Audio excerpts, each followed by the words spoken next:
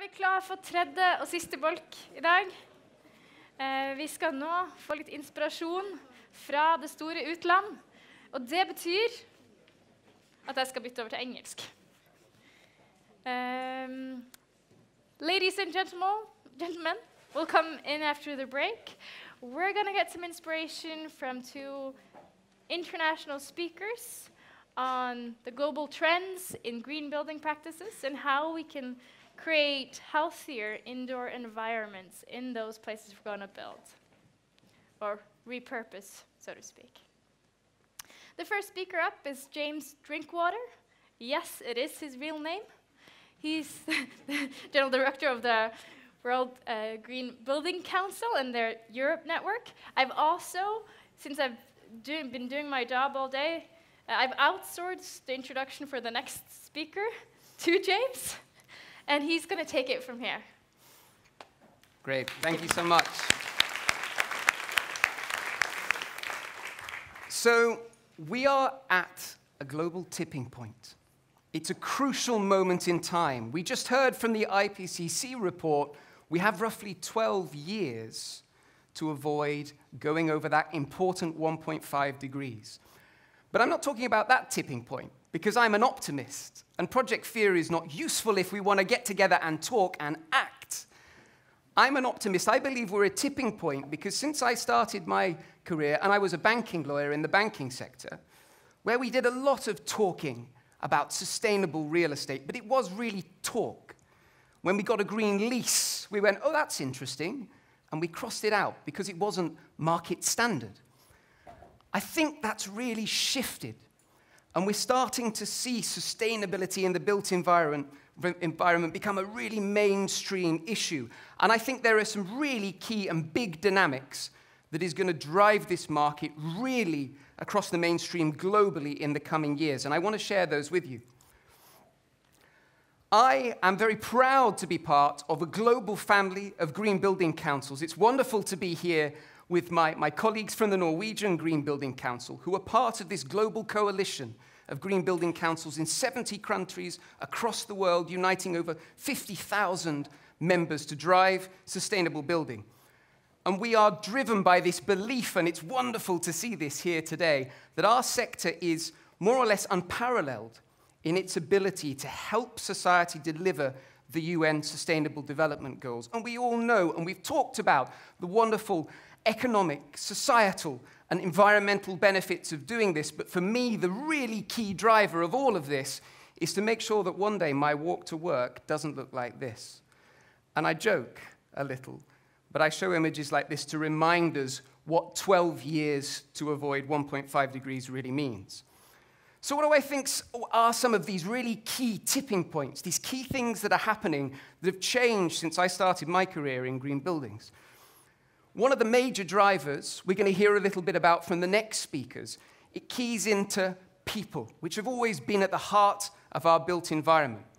Health and well-being are becoming one of the major demand drivers for sustainable buildings, which once looked at what the built environment could offer the natural environment, and now we're looking at what sustainable buildings can offer to people in terms of their performance, their lives, their productivity. I've also seen a shift since my time in the banking sector, and particularly since the Paris Agreement was agreed. And investors, the major institutionals for whom our asset class, real estate, is the most important asset class, start to say, we want to be part of the solution. This is a really critical trend I'm going to talk a little bit about. It's an important moment in time, and a shift which I think happened some time ago here in your market, but has happened across global markets since COP21, is that we've shifted beyond energy as the key metric to carbon, to a discussion from the discussion based on fuel and fuel crisis and the need to reduce energy, to really looking at this as a total emissions issue for the sector. And I want to turn to that first theme to start us off and talk about a project we launched in response to the Paris Agreement called Advancing Net Zero Buildings. I was in Paris when the agreement was struck, and a friend of ours from the US said, the Green Building Councils are the global network who have to help industry drive towards the buildings we now need, net zero carbon buildings. And so we took on this challenge and launched a project called the Advancing Net Zero Project with a simple vision that by 2050, all buildings would operate at a net zero carbon level. And green building councils across the globe are working now with their government to establish ambitious policy to support this shift, to release certifications to drive ambitious building projects, on industry training programs to deliver the workforce we need, and with corporate leaders to show what is possible. And excitingly, across the course of 2018, we've seen our colleagues from around the globe release this new set of market standards, net zero building certifications, to show what is considered Paris-proof in an era where we must meet the goals of that agreement. Each of these certification schemes is slightly different, but each adheres to this principle of energy efficiency first, followed by on-site and off-site renewables to ensure we hit net zero. And our hope over time is that we see a snowball effect, that through these certifications and demonstration projects, through the training programs and the policy work, we can start to see a snowball, because the vision is not that we have thousands of these buildings, but that we have billions one day. Now, there are projects across the world that are showing how to make net zero carbon buildings a reality. The Barangaroo project in Australia is a carbon neutral precinct.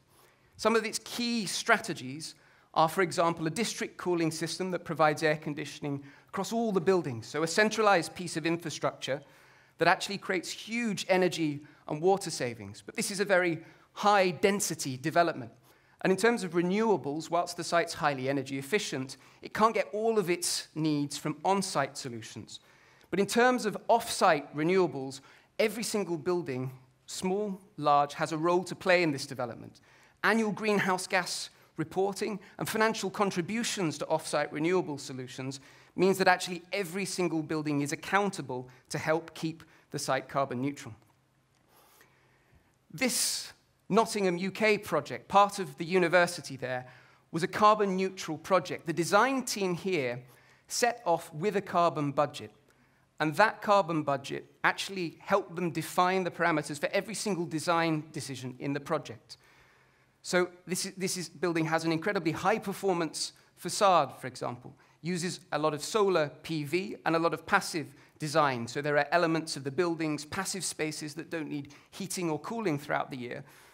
And it has an incredibly high-performance facade here. It was interesting, one of the products that went into this building was from a German manufacturer. They were looking at the building performance and realized that the product they really wanted for some of the cladding, it actually exceeded their carbon budget because of this twice-bake process that meant it exceeded the carbon budget. They went back to this German supplier and said, it exceeds our carbon budget. Can you look at this? The manufacturer realized that actually they could get the same performance results through a single bake process. So that interplay actually helped the manufacturer deliver a new product, in essence, a higher performance product in terms of its life cycle carbon. Turning to the US now, the Bullitt Foundation building is a Living Building Challenge certified building, net zero carbon, an office building which interestingly sets an energy budget for each of its tenants. And if they don't go over that, they actually don't pay an energy bill. Again, they started with this idea of an energy or a carbon budget. So they looked at what the generation capacity of the solar PV roof was, and then all the design decisions around the building were taken in response to that. So it's Passive House Standard. And I think one of the interesting little stories about this is, to achieve airtightness to Passive House Standard, they had to source these windows from Germany that operate on 4 hinges. But actually, they realized that sourcing it from Germany would be against some of the rules in terms of the distance required for the Living Building Challenge. So they went to that supplier again, talked to them. They then licensed that to a local US manufacturer who can now supply these high-performance products in their local market. And these projects don't all have to be super cool and necessarily costly projects. Zero carbon buildings don't have to cost the earth. This is a fantastic project, 19 LEED Platinum buildings in Hawaii. But the nice thing here was that they were delivered for half the price of the average housing in their community. Strategy of energy efficiency and renewables getting them to zero carbon. But again, we have lots of these leadership examples, but we want to move from thousands to billions. So in San Francisco, at the Global Climate and Action Summit, with our green building councils, we released a global commitment to net zero carbon buildings, inviting people from the building industry, our leaders, cities, states, and regions to come together and commit that by 2030, the buildings that they own and operate will become net zero carbon buildings.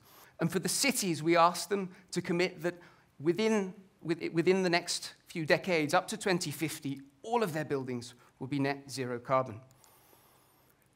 22 of the world's megacities joined us. Mayors from the likes of Copenhagen, London, Paris, Stockholm, New York, Tokyo, and Cape Town, and businesses with revenues of over $22 billion have joined us in this commitment, but it's the start of the snowball effect. And so it's a challenge I'd lay down to those leaders in this room who'd like to commit with us. So to move to another key theme, and it's a theme that we've worked on in our Europe network for a number of years. It's a key issue for our region, creating a renovation revolution. Now, the Building Performance Institute Europe have come out with some stark facts. According to them, 97% of our buildings in Europe are not good enough in terms of Paris compliance. Our energy efficiency renovation rates to drive and decarbonize the building stock have to more than triple, and that means something like 1.5 deep energy renovations every minute across Europe. Now, the EU for some time has had ambitious buildings policy, and there was a huge political debate over the last couple of years, which has released a new buildings directive with this vision that every country will have a national renovation strategy for a highly efficient and decarbonized building stock by 2050. And through some of our EU-funded programs, like the Build Upon campaign, we've been working tirelessly with green building councils and governments across the region to design long-term policy strategies and create the new business models we need for this renovation revolution. One of the critical challenges for us, and we've heard this several times today, is to bring together all the actors we need in this new renovation economy. And we've seen that the quality of collaborations, the breadth of partnerships, and particularly bringing together unusual partners, produces some of the best results. We ran a 2-year campaign where 14 countries hosted over 100 events, brought together 2,000 organizations over those 2 years to help design these strategies. And for me, one of the projects, and we awarded this with a global prize recently, that speaks to this idea we need new partnerships, is Energiesprong, a deep renovation business model from the Netherlands. So in the Energiesprong model, they create a new market. It's based in the social housing sector, and they identified in the first tranche of this program 100,000 properties in the social housing sector that needed renovating with specific design parameters. And in creating that pipeline of projects, it meant that product and solution providers weren't just providing their stuff to a project, they were actually innovating for a new market.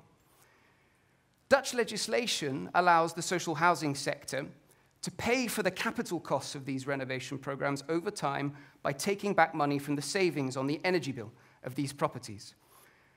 And the supply chains come together to create volume innovations, things like prefabricated facades, new roofs with solar panels inbuilt, and through things like building information modeling, and again, this prefabricated, industrialized model, they're trying to make getting a net zero renovation as easy as going out to buy a new kitchen. Because it has to be easy, it has to be affordable, it has to be quick for consumers. And you can see one of their first prototypes here. This took 2 weeks, this first project, to get to net zero levels. They got it down to a week. And again, with these efficiencies, they've got it down to net zero in 1 day. It's a really impressive model, but it works very well for the social housing sector. It's being rolled out in other countries. What about all those single-family homes that need to get renovated? Where are the incentives? Where are the right business models to get them started? Well, mortgages, and we've heard the financial sector is moving, they underpin about 1/3 of the total assets of the financial sector across Europe.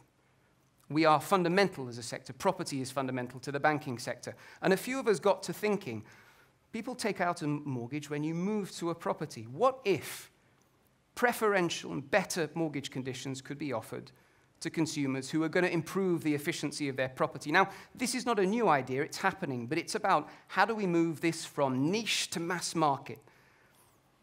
Now, we know one thing is very true. Inefficient buildings, because of tighter regulation, shifting consumer preference and costs, represent a risk on the balance sheet of every mortgage bank. We're starting to see this shift now. But equally, there are great benefits to be had, both for banks and borrowers, to investing in more efficient buildings.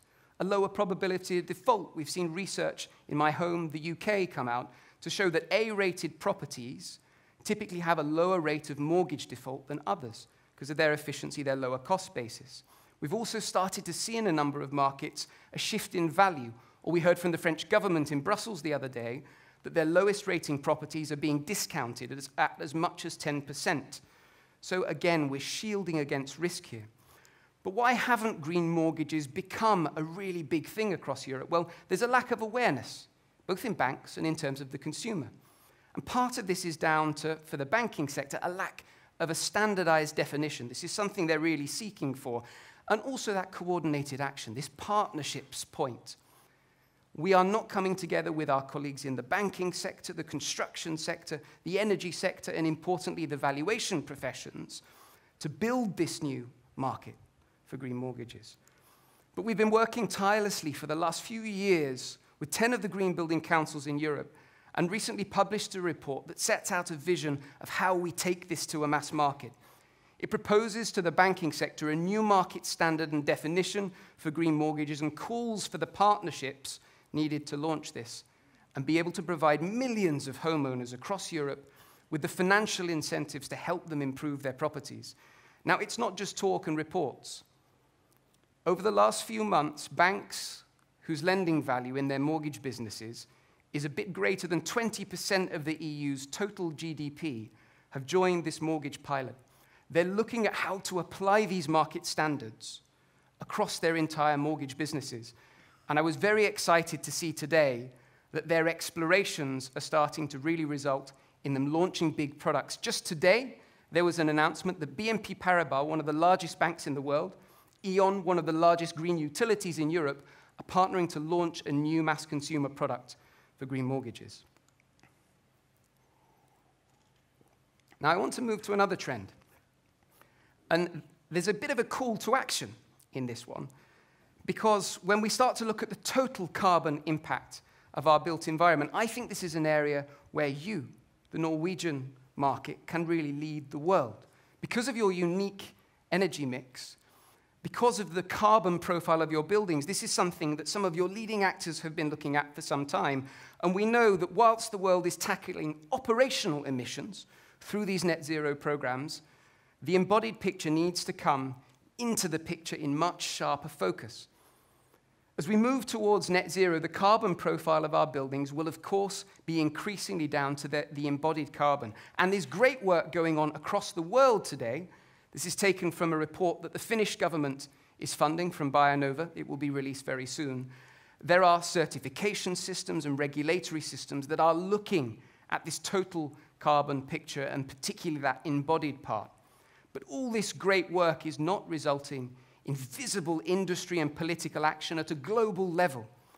And with 11% of total CO2 emissions resting here, and the need to make action much more visible because that's rising at a rate of 1%, we need to take action. So we've come together with a number of business and city networks to actually, just this week, launch a project with the Green Building Councils to start to bring together all that great work that's been done on both demand and supply side to tackle this issue to a much more visible political and industry level, to set out a roadmap. And indeed, this was one of the first places we looked. We know our colleagues at the Norwegian Green Building Council and their industry leaders have been looking at this issue for some time. And so we are looking to you for global leadership on this issue. It's heavily connected to a theme I was delighted to hear about, the circular economy. This is the next big one. It's exploding as a hot topic across the world, in fact, not just in my own region of Europe. But Europe is all in. The EU has framed this environmental agenda as key to its economic agenda for the future. and it's bought in at the very highest level.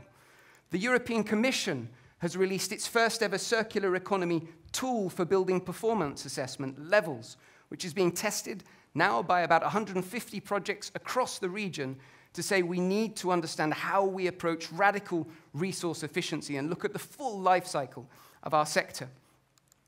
And the EU is all in because of the huge opportunities here globally. Some people haven't heard this, but China for many years now, at the highest political level, has been bought in to the circular economy. It is an economy that's seen great growth, and it's extremely resource intensive. And there are huge opportunities for dialogue. Jiri Katainen, the commissioner, was at an event with us just the other day, saying, we're going to China, please come to us with ideas, show us how European enterprise is leading on the circular economy for construction. And to look again at another report that was released just a few days ago by our Dutch Green Building Council colleagues on a framework for circular buildings. Actors, and it's great to hear that similar efforts are going on here, are looking to very specifically define what does the circular economy mean for the building sector. Our Dutch colleagues have created this strategic framework, looking at the key design aspects that need to be considered for circular construction. And for their tool, their certification tool, BREEAM, a tool that's used very prevalently here in this market, they've looked at what are the areas we need to start to optimize and work on to ensure that BREEAM is truly responding to a circular economy. Myself and colleagues were very lucky recently to be in Amsterdam at the Circle building. This is a building that's owned by a bank. It's a pavilion, an events pavilion for ABN AMRO, one of the Netherlands' foremost sustainable investors. And when it was originally conceived, they had planned it to just be your average swanky, flashy bank event venue. And then the architect said, no, hang on. The Netherlands is moving at the highest political levels now towards a circular economy. It has very ambitious goals. And we as a bank need to look at how do we take advantage of that opportunity. So let's learn. And they created a building which from the very design phase looked at how it would be deconstructed at the end of its life. They crowdsourced things like ceiling insulation by actually asking their employees to donate old jeans. So 16,000 pairs of ABN AMRO employee jeans ended up in ceiling insulation in this project. We've heard about products as services, so the lifts, the lighting, is actually offered as a service, so is retained by the manufacturer. And this was a key point. ABN AMRO would be the first to say, financing, when we're looking at shifting towards leasing and service models, is such a key consideration. And the banks in many countries aren't often in the room when we're talking circular construction, and they need to be. So people are starting to make a reality of this, but going truly circular, as our colleague said, is going to require a radical rethink. And I'll touch, as my last theme, on what I'm delighted to introduce Dr. Whitney Austin-Gray on in just a moment, health and well-being. This has, for many of us, always been at the center of our movement. Buildings are for the people in them. But until recently, we hadn't realized what a powerful tool they are in driving the case for better buildings. And we talk a lot about the 90% rule. For many years, I tried to convince people energy efficiency in buildings is so necessary because if you reduce your energy bill by 50%, there are big paybacks. So if I'm a CFO of an office-based business, I look at that and I say, well, 1% of my total costs are energy costs. So yeah, okay, 50% reductions of 1%, okay, but I'm not that interested. But if you go to a CFO and you say, I can improve employee productivity by 3%, 4%, 5%, the CFO goes, oh, okay, when 90% of their running costs are staff. And there is a win-win here between sustainable building performance and people performance, the metrics that businesses are using to actually judge their success or their failure. So with our partners, the GBCs and a number of global sponsors, we've been leading a campaign of thought leadership over the last few years, bringing together leading projects, leading research efforts in this area to start to tell that picture about what is that link between a sustainable office and employee productivity, between a sustainable retail mall and the footfall, how that converts into revenue for those who rent in it. And we're trying to crack the really difficult one, which is homes. Because in offices and retail, we found so much of the data's already there. You have the building performance people, the facility managers who have building performance data. You have the HR managers who have that people performance data, and the CFO, the finance department, who have bottom line data on the company's financial performance. So it's just bringing together that data. But we think if we're able to tell this story to citizens, who are, of course, deeply concerned about their health, their well-being, if we're able to show them the difference that sustainable buildings can make here, we'll have tapped into a really powerful driver for demand. I want to share a couple of very quick projects, some of my favorites here, that actually spell out how companies are starting to make that link between building environmental performance and people performance. So this is an example of a refurbishment project in El Salvador. So the usual green features, things like better lighting, indoor air quality, and so on. But importantly here, they looked at actually how does this change the picture in terms of occupant satisfaction? And then looking at financial metrics such as absenteeism, which saw a 44% drop. What does that mean for the business in terms of its bottom line? And here it's an $85,000 benefit each year. Again, this data's there, but we're not tapping into it enough. A company that's been very smart in doing this is Saint-Gobain, one of our partners. This is a living laboratory, one of their headquarter buildings in the US, that introduced all sorts of different health and well-being strategies, improved daylighting, attractive stairwells, various products that helped improve indoor air quality. They have a gypsum wallboard that helps take formaldehyde out of the atmosphere.